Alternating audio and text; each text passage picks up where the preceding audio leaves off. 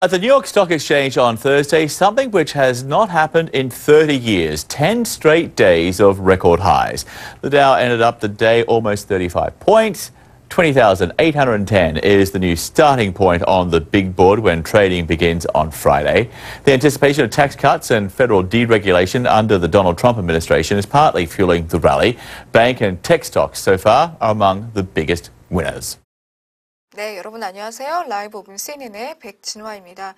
방금 보신 뉴스, 여러분 주식과 증권에 관한 뉴스였는데요. 제목 한번 보겠습니다.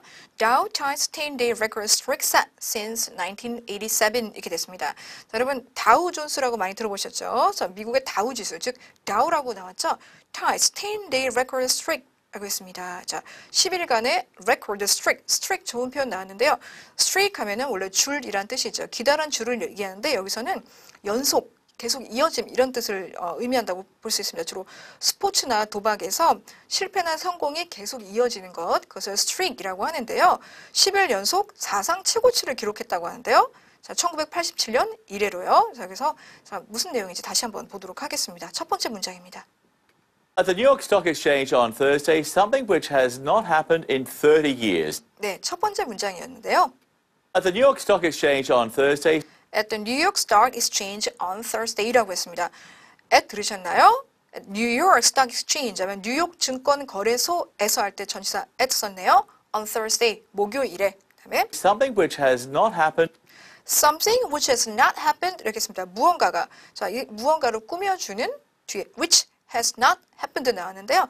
일어나지 않았었던 무언가가 그렇죠. 그다음에 들어볼까요? In 30 years. In 30 years, 30년 만에 이런 뜻이죠. 즉 30년 동안 일어나지 않았던 일이 생겼다라는 겁니다. 어디에서요? 미국 뉴욕 증권 거래소에서 30년 동안 일어나지 않았던 일이 발생했다. 자, 이 문장 다시 한번 들어보겠습니다. At the New York Stock Exchange on Thursday, something which has not happened in 30 years. 네, 잘 들어보셨죠? 자, 다음 문장입니다. 10 straight days of record highs. 10 straight days of record high. 다시 한번 들어볼게요. 10 straight days of record highs. 10 straight days of record highs. 자, 여러분 straight days 하면 저기서 10이 앞에 나왔죠? 10일 연속이란 뜻이죠. 10 straight days. straight days of 연속이죠. record high 하면 사상 최대 이런 뜻입니다. 사상 최고 기록을 보였습니다라는 겁니다. 10일 연속 사상 최고치를 기록했습니다. 다시 한번 들어볼게요. 10 straight days of record highs. 잘 들어보셨죠? 다음 문장입니다. The Dow ended up the day almost 35 points. 잘 들어보셨나요? The Dow ended up the day. The Dow ended up the day라고 했습니다. 이 다우가 ended up the day라고 했는데 다우 지수가 장을 마감했습니다. 다우 지수가 ended up the day. The day 하면 장을 마감했습니다. 날을 종료했습니다. 장을 마감했습니다. Day almost 35 points. Almost 35 points라고 했습니다. 자, 35포인트 가까이 상승시키면서 오르면서 장을 마감했습니다라는 표현이었는데요. 이 표현 다시 한번 들어보도록 하겠습니다. The Dow ended up the day almost 35 points. 네, The Dow ended up the day almost 35 points. 자, 35포인트 가까이 오르면서 장을 마감했네요라는 표현이었죠. 다음 문장입니다. 20,810 is the new starting point on the big board when trading begins on Friday. 예, 자, 좀 수치가 큰 게 나왔는데요. 20,810 is the new start. 20,810 is the new starting point라고 했습니다.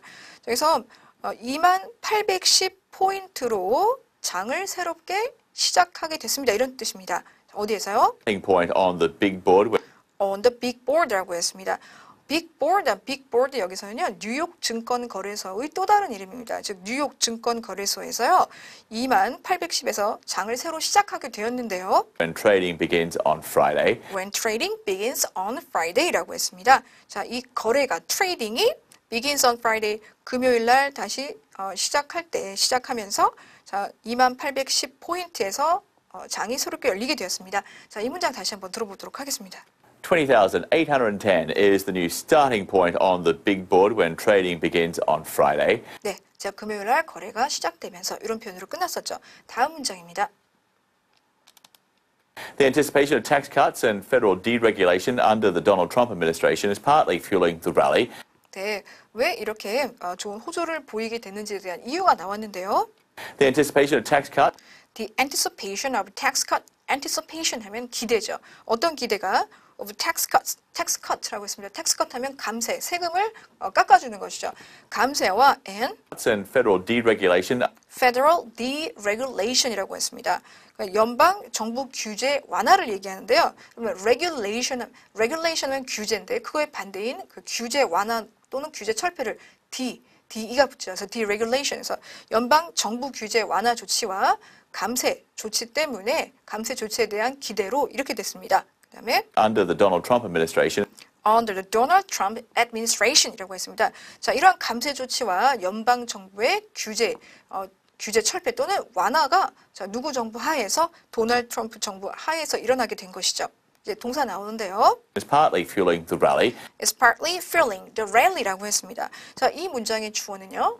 the anticipation, 기대가. 자, 기대가 is partly, 부분적으로 fueling이라고 했습니다. fuel 하면 우리 연료란 뜻도 있지만 부채질하다 이런 뜻도 있죠. The rally를 부채질했습니다. 자, rally 중요한 주식 어휘 나왔는데요. 회복, 반등, 주식의 회복 반등을 우리가 rally라고 하죠. 이러한 그 주식 반등에 부분적으로 힘을 실어 주었다 이런 얘기입니다. 이 문장 처음부터 다시 한번 들어보겠습니다. The anticipation of tax cuts and federal deregulation under the Donald Trump administration is partly fueling the rally. 네, 잘 들어보셨죠?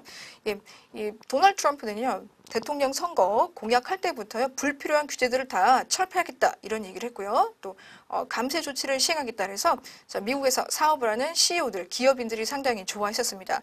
그래서 CEO 경제 전망 지수가 상당히 많이 올랐다고 하는데요. 지난해 4분기 대비 약 20% 정도 올랐다고 합니다. 그래서 굉장히 큰 수치고 의미가 있다고 하네요. 자, 다음 문장 한번 들어보도록 하겠습니다. Bank and tech stocks so far are among the biggest winners. 네, 마지막 문장이었는데요. Bank and tech stocks so far. Bank and tech stocks so far라고 했습니다. 자, 은행이네요. Bank and tech 하면은 IT 업체들을 얘기하는 거죠. 기술, IT, stocks, 즉 은행과 기술주를 얘기하는 거죠. So far, 지금까지 Are among the biggest winners. are among the biggest winners. 자, 가장 큰 승리자들 사이에 있다라기보다는요. 가장 수혜를 입은 주가 은행과 기술주다라는 내용입니다. 이 문장 다시 한번 들어볼게요. Bank and tech stocks so far are among the biggest winners. 네, 자, 은행과 기술주가 가장 큰 수혜를 입었다. 이 표현 좋아하죠. 쉽고 굉장히 프랙티컬하게 나왔었습니다.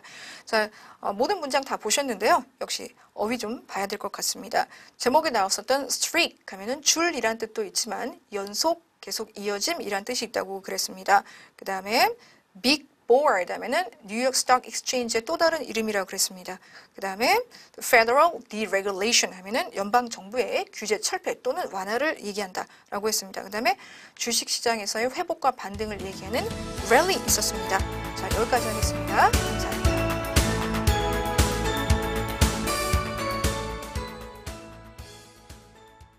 At the New York Stock Exchange on Thursday, something which has not happened in 30 years, 10 straight days of record highs. The Dow ended up the day almost 35 points.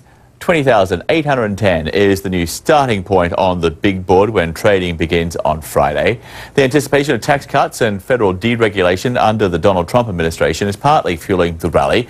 Bank and tech stocks so far are among the biggest winners.